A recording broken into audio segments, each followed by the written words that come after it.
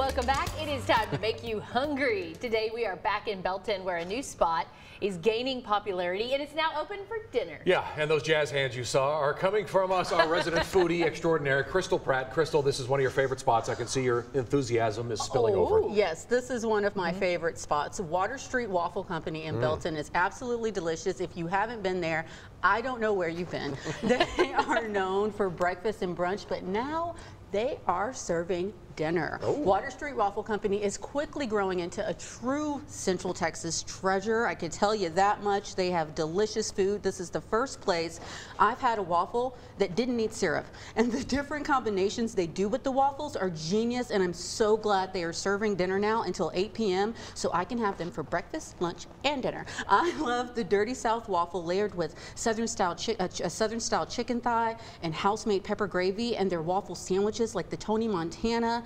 They have their waffle layered with, they great names for this. Yes. It's like the Tony Montana. It's layered with smoked pulled pork, shaved force ham with Swiss and Gruyere cheese, topped with bacon and their secret sauce.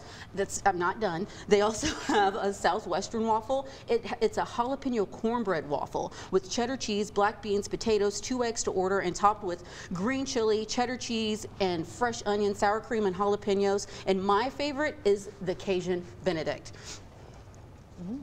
We really wanted to expand our hours so our customers have more of a chance to come eat here. That's really always our biggest complaint, is that we're hard to get into. Our line is always out the door on the weekends. We're on a 2-hour wait every Saturday and Sunday. We had a lot of really great ideas to expand our menu, and we thought dinner would be a great place to start with that.